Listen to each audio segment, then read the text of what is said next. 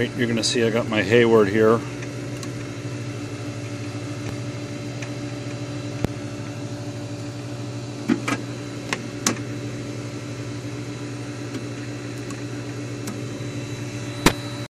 Okay, my power light keeps going on and off, and I'm going to try to replace that current limiter. I'm going to start by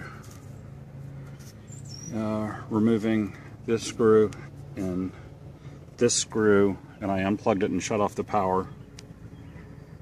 Okay, with the breaker off, I'm going to now take the power off and put wire nuts on those and get ready to take this thing apart.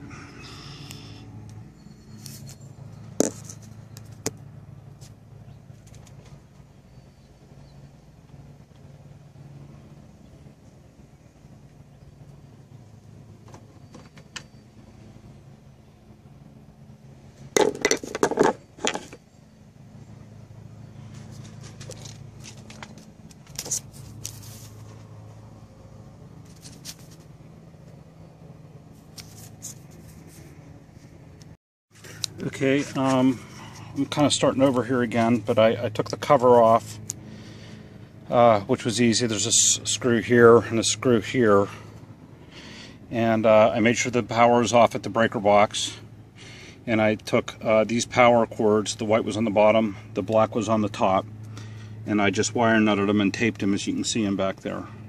So I can now try to get to that limiter.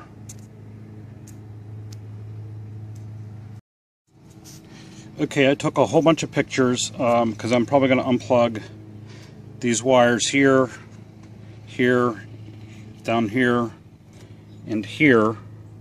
I already took the power off, white on the bottom, black on the top, and now I'm going to, and again the screw holes were here to take off the cover and here, and now I'm going to try to use a screwdriver to get those off and take the board out. Okay, these over here, you can see on the circuit board it says blue, white, violet, gray. That might help you. And I used a pair of, had to use a little pair of pliers to pull some of these out as well. They were a little tight. Okay, that flow sensor that everyone talks about, you can see it's like a phone plug right here. It plugged in down here. I also unplugged that. And that board came off of there. Be careful with these little wires here. You can see it, I took it off already. Okay, lastly, there were some bolts down here that had to be unhooked. So you can see I have everything emptied out. I'm going to take it upstairs and try to desolder that thing. So here's the current limiter right here. I don't know if you're going to be able to see it or not.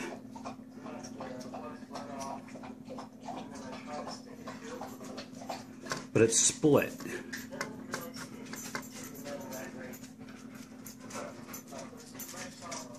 See how that's split?